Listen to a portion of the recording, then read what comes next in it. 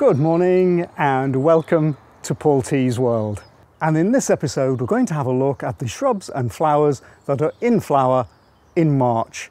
My garden is in the northwest of England, just on the coast.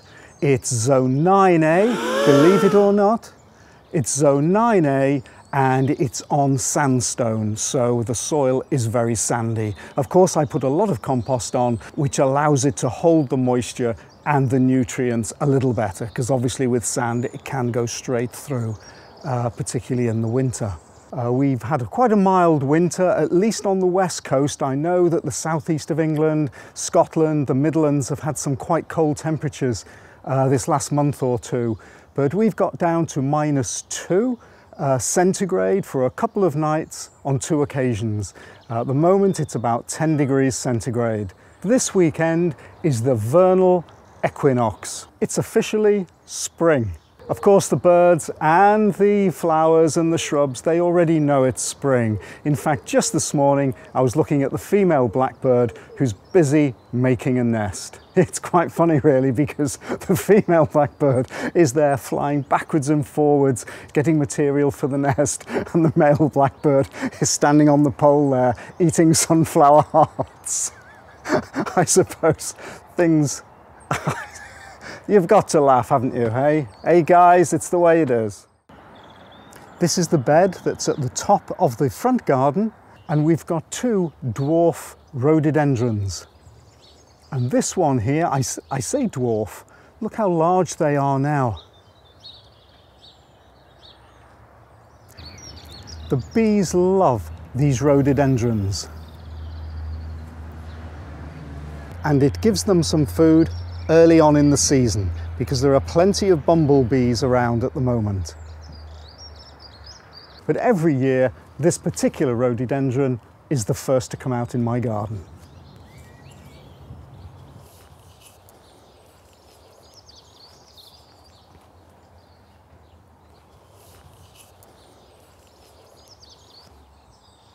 Also in the front garden is the forsythia and the flowering currant. Now this forsythia isn't doing as well as it used to do a number of years ago, and I'm not quite sure why, but it is in flower.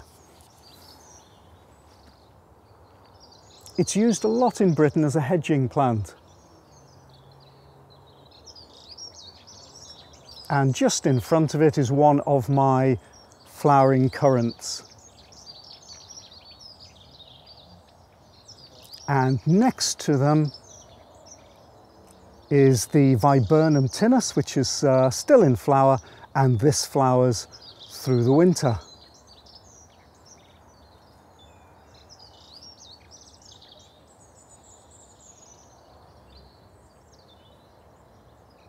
The red robin, although not in flower, has its lovely red leaves.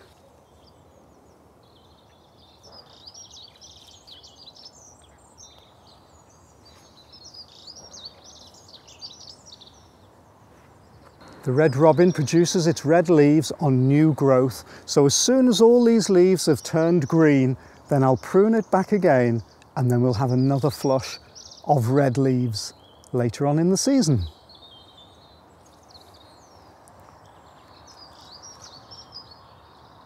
Next to the red robin we have the contorted hazel, not flowers, but it's got its little catkins.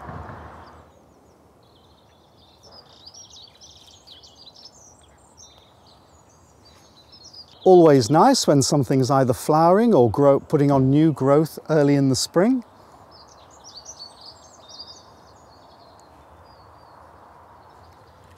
And here we have the hellebores in this woodlandy area underneath the rhododendrons. They've been in flower for a couple of months now. When they first come into flower, they have some large old leaves, and so it's a good idea with hellebores, just take off all the large leaves so you can see the flowers and the new little leaves coming through. Let's just move through and see some of the other hellebores.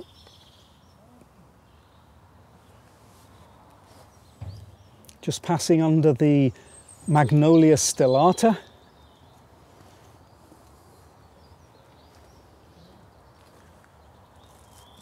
And here amongst the hellebores is a mophead hydrangea that I've pruned, but I'm going to actually take out and put somewhere else in the next week.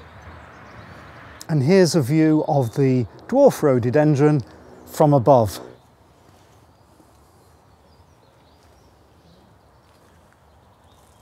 Along with the azaleas and the paniculata hydrangea. Gorgeous.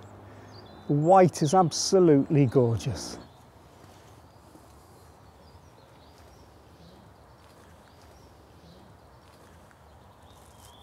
And here's the second viburnum tinus that I've got in the front garden, just behind the wall. And we've got the candy tuft that is thinking about flowering in the next week.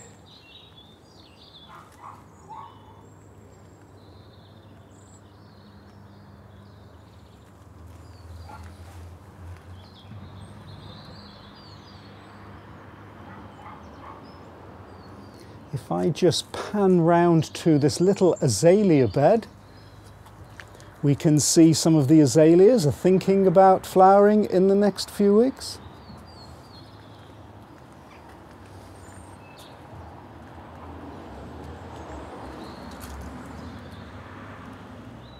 The aubrieta, which will be in full flower in a few weeks, just has its first few flowers.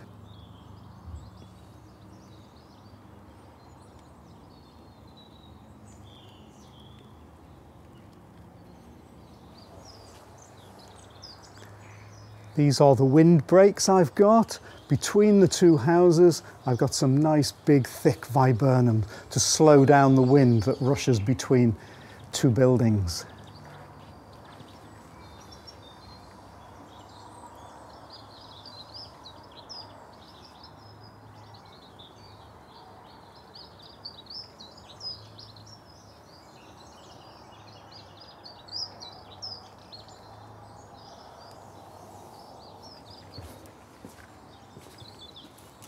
And this one, the one towards the front of the house, just look at this clematis, which is nice and thick.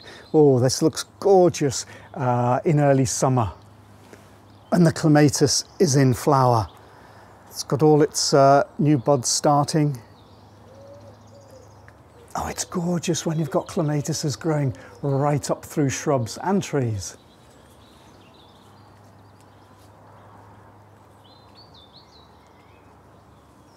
Another flowering currant, just a little bit earlier than this one. This is the one that had a little bit of fire blight last year, and I think I need to prune it a little bit. We've got some crossing stems here, so I need to thin this out. But what I'm going to do is I'm just going to leave it alone till after it's flowered, and then prune it back once it's flowered, which of course is what you would do with most flowering shrubs. Prune them back, sort them out, after they've flowered. Let's move over now to the camellia, the star of the show in January, February and March. This is the most popular one in Britain, the pink one. I've got a red one that's at the front of the house, but this one actually performs much better. Again, the thing to do once it's flowered is then cut it back if you have to. Often camellias don't need cutting back. In fact, this one does because it sends off all sorts of shoots through the summer, which I cut back as early as I can to ensure I get flowers the following spring.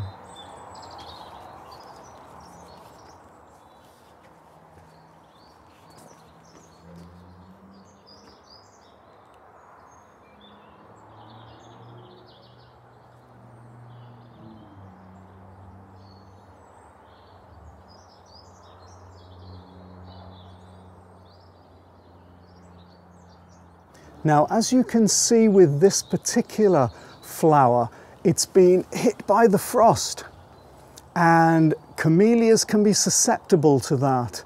They say don't plant camellias facing east.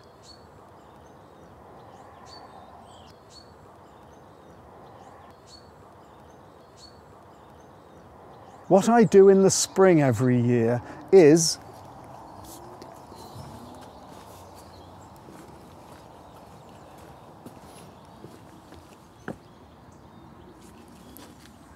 I take out as much of the compost here as I can. It'll be about 3 or 4 inches of the compost. And then I replenish it with fresh ericaceous compost. Camellias like acidic soil. So they're ideal for pots, or like this, in a bed in the patio. Now in my garden, of course, I can grow acidic plants quite easily because I'm on a slightly acidic sandy soil. But if you fancy a camellia, or indeed azalea, and you don't have acidic soil, put them in a pot. And then you can give them the exact and precise soil that they want. Lots of buds still to come out. Gorgeous. And now let's move over to the bottom of the back garden. Underneath the apple tree, we've got the daffodils.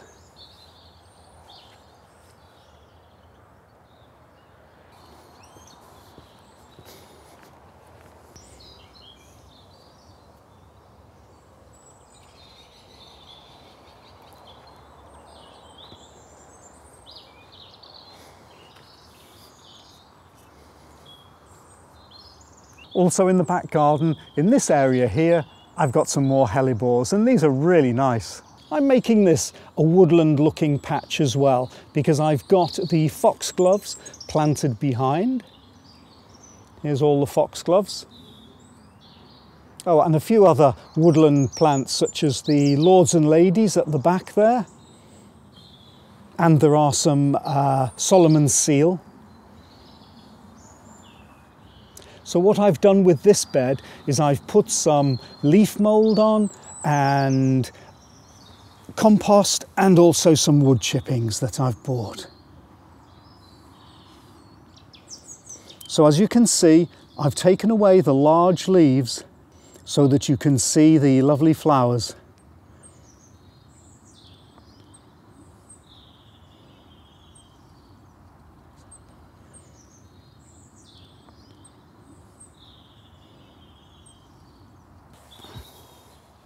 Behind the magnolia tree here, we've got the snowdrops. Now the snowdrops are over, they're completely over now.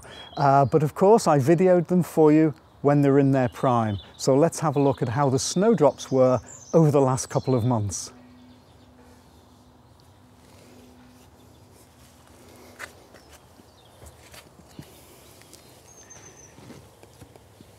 And here we have the snowdrops that are along the beech hedge.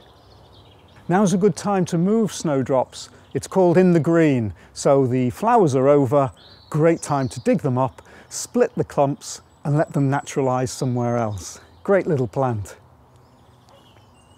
And I'm also going to show you some snowdrops that were in a public garden that I photographed about 6 weeks ago.